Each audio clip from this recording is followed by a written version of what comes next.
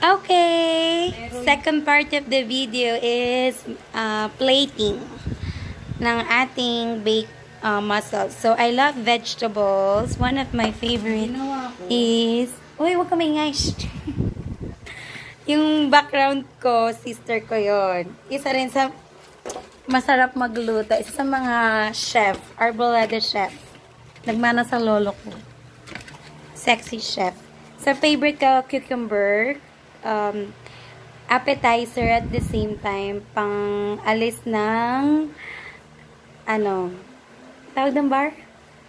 Pang alis ng yung hindi ka maumay. Alis umay. So, yan. Pero first, nagawa pala ako ng sour cheddar cream for the garnishing. So, I really love cheese. Super duper duper, I love cheese. So, 1 scoop. Ayan. Ganyan lang ako mag-plating. Parang nagpe-painting. Gulo-gulo. Okay. And then, let's just put some cucumber. There. Tatlong cucumber as in, I love you. Another 3, very much.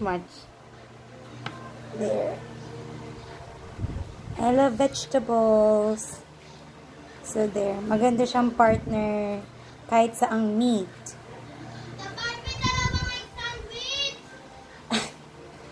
Yung pamangkin ko yun, si Sophia. Taga-ubos ko ng paninda. Okay. Ayan lang. Simple lang yung plating ko. Cucumber and then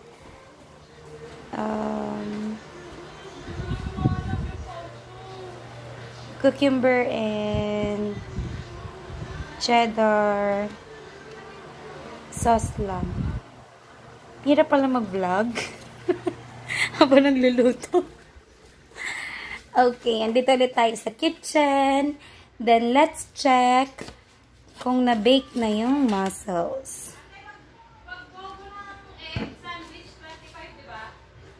Oo. Regular lang yon. Walang cheese. Okay. So, makikita natin na nag-melt na yung cheese. So, kukuhain na natin siya isa-isa. Okay.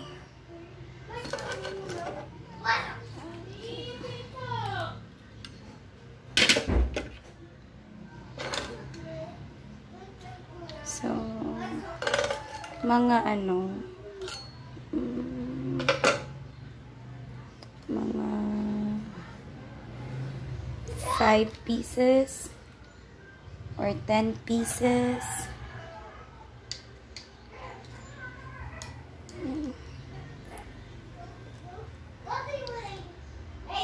So, ang mussels pala, parang pag naka-open, siya, hugis puso.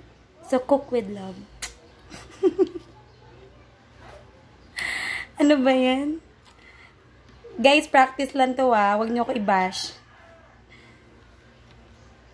Ang magbabash sa akin, di makakatikim na tong baked mussels ko. Special baked mussels with cheddar sauce. Yan. So, sa mga friends ko dyan, alam talaga nila na mahilig akong magluto. Especially kapag may birthday. I also love pasta. So, nagdadala ko niyan sa office.